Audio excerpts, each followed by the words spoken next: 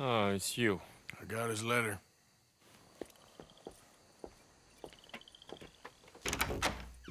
Mr. Arthur, Sir?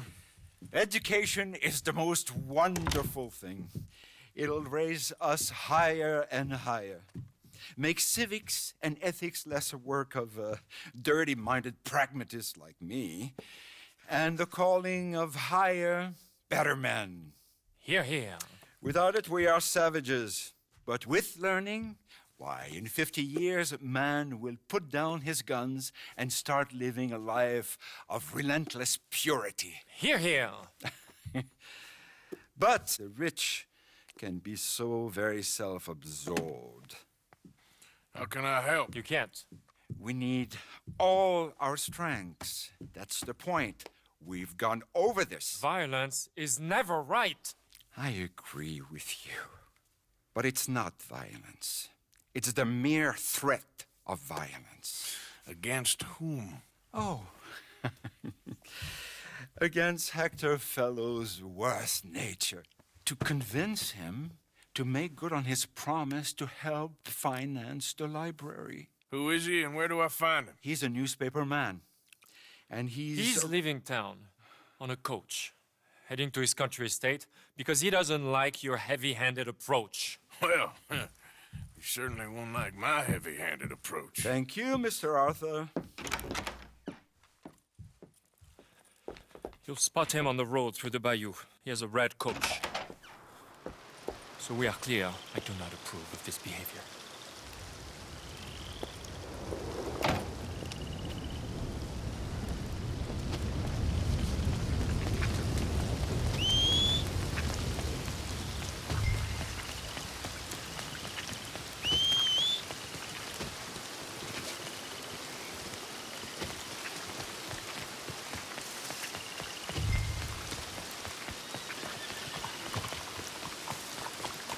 Come on.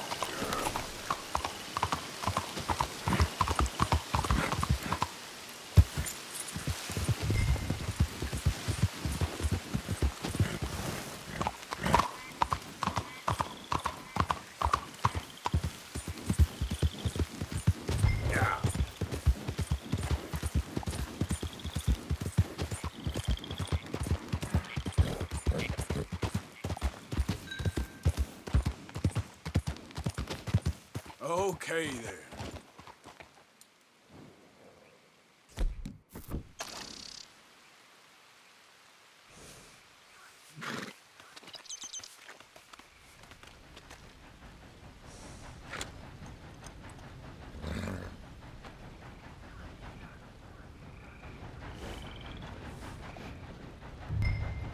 Slow it up.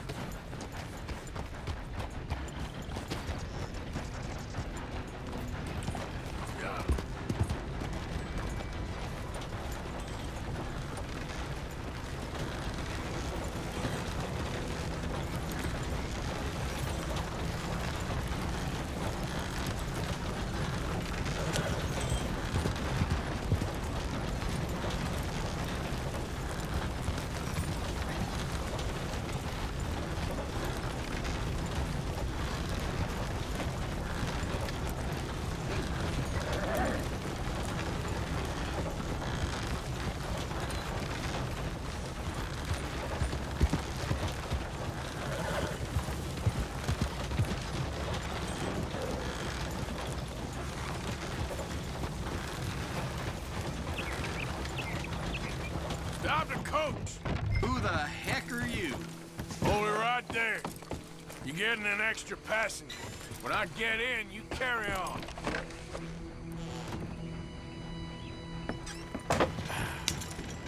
What the hell do you want? Mr. Fellows, ain't it? Charity, sir. And an appeal to your better nature. This is most impudent. Oh, no, it's not most impudent. Trust me, buddy. I can get a whole lot more impudent, but this is a good cause for a wealthy man such as yourself. The chance to add some dignity to all that wealth. Dignity? By helping to finance a library in town. Think of the prestige, sir. Oh, get out of my carriage. But the mayor... Mayor? The mayor is a crook. Me too. And I'm a real crook. I will not be bullied by you, sir. Get out of here!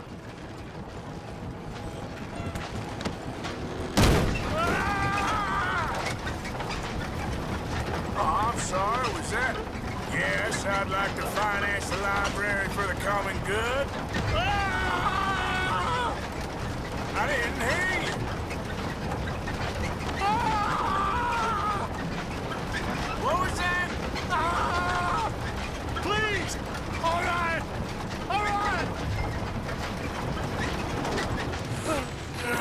There. You see? That wasn't difficult. You know, they say it's better to give than to receive. And certainly in the case of a beating, I know that's true. Now, the mayor awaits your check, sir. Been a pleasure. There's a good man in there. Let him live a little more. Driver! Hold up!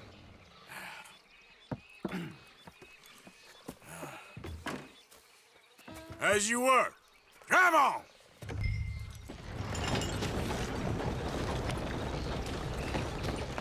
Girl.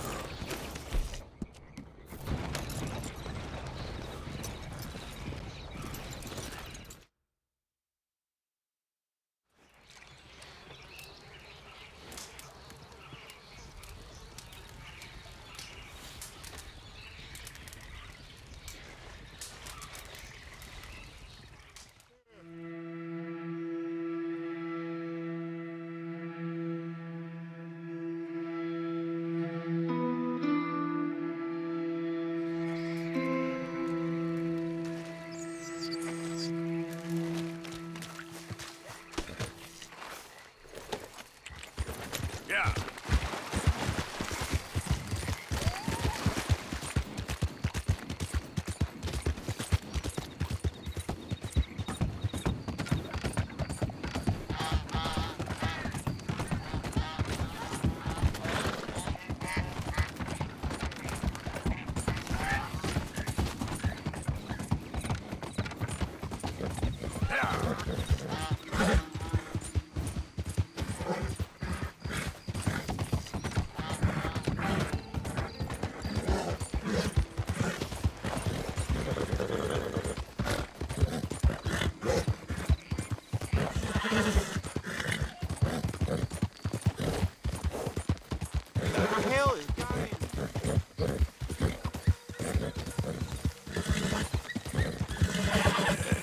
Good girl. What's your problem?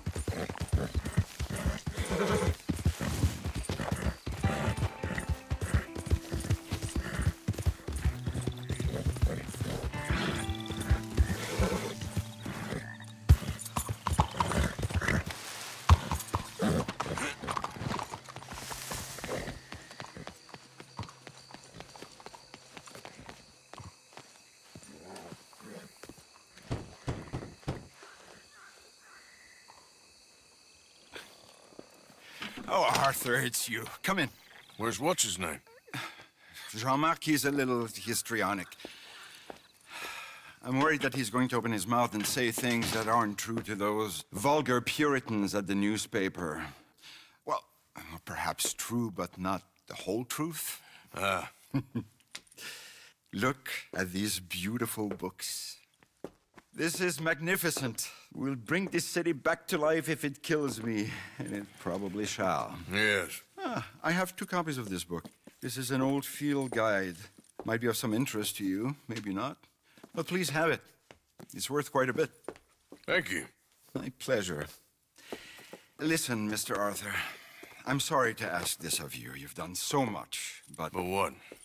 Jean-Marc, I'm afraid he's going to open his mouth and say things. How'd you mean?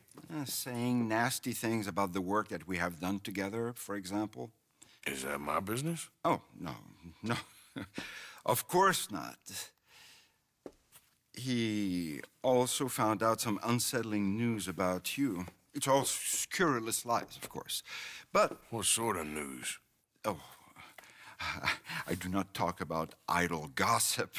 Please, I'm a public servant, and we are friends. Where do I find him? Well, he does live over on Rue de Zacharie. Rue de Zachary. Thank you, Arthur.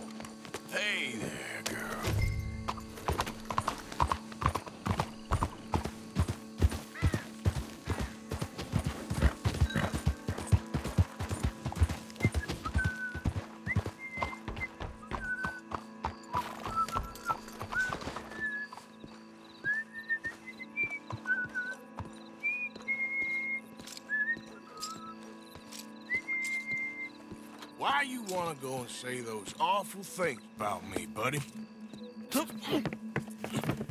Best not to make a big drama of things. Come on, let's go see your boss. This is gonna hurt, but it's for the best.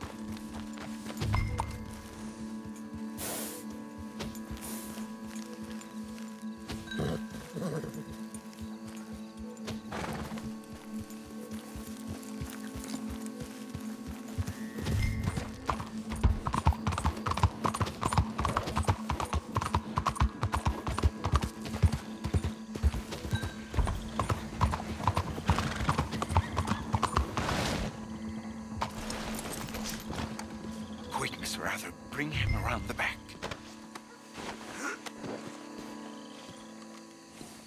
Oh, Jean-Marc, I've missed you. I've missed you. What silly, silly man we have been. Yeah, he had a fall. He might be a little woozy. Oh, the poor boy. Jean-Marc, can you hear me? Where am I? Lemieux? What have you done?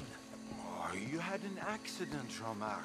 Thank the Lord, our friend was there to find you. Really? I don't remember so well.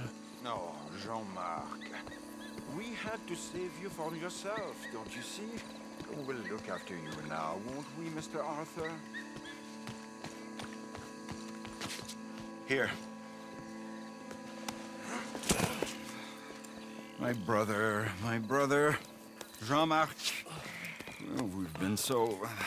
I promised to change. I know. What a silly, silly misunderstanding. You see, the problem is principles will destroy us all. Sure. As long as you two are friends again. Yes. And you say you've changed, so we will run the city like men of honor, like you said. Of course.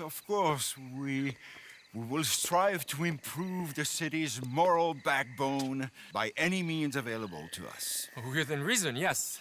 Yes. Within my reason. Because I'm the mayor, Jean-Marc. And I will save you from yourself. Because it's better to get something done than nothing at all, like you said. Utterly corrupted, Lemieux. You've not changed at all.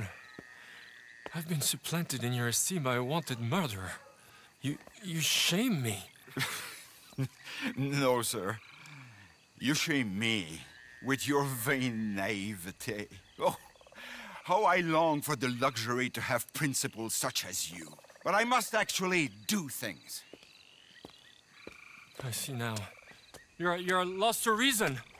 Yeah, and I see now that you're a horrible little wretch and a sinner yourself. Your sin is deluded vanity. Now, sir, I am afraid that you must kill him. I will pay you handsomely. And Jean-Marc, I will miss you. I really shall. Kill him. It must be so. Please. You're not really going to kill me, are you? Thought I might. But all I did was love too much. Love? My duty. Yeah, but you're running your I'll mouth leave you out about of me, it. buddy. And him. He'll betray you just like he's betrayed me. Lemieux is a foul rat. But I'm a man of my word. Let me live and I'll destroy him. And I'll make sure you're left well alone. Come on, please. Please, come on.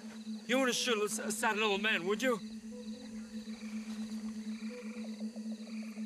I might be a brute, but I'm not a paid killer. Get out of here. Don't mention me, boy. I give you my word.